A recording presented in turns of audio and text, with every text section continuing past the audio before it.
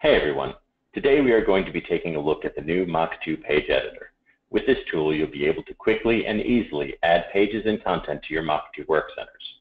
We're going to start with an existing work center, and we're going to add a new page of content and change the content that is on that page.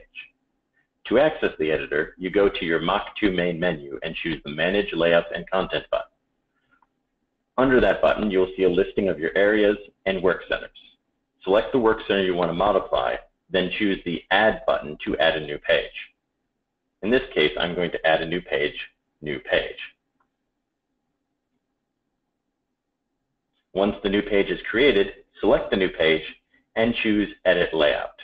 This is where you choose the layout structure for your page. Today, we are going to be using Layout 3. With the layout selected, we go to the Edit Content tab, where we'll see a preview of what the page will look like. Each content page consists of a number of boxes that you can choose to add content objects to. I'm going to populate these content objects using the Content page. Under here, you'll select the object. You have various sorting options, such as title, type, and similar data. For this one, I'm going to be using a timeline Gantt chart, specifically the real-time status timeline. I'm going to populate the other two boxes with various other charts, such as a target versus actual with current setup data, and I'm going to be using the bulletin from Plex.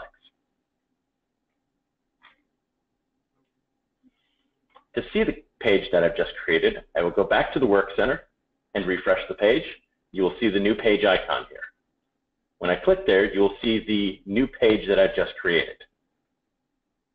I can also easily modify an existing page by once again selecting the Work Center, selecting the page and going to Edit Content, and then I can change whatever content is currently there.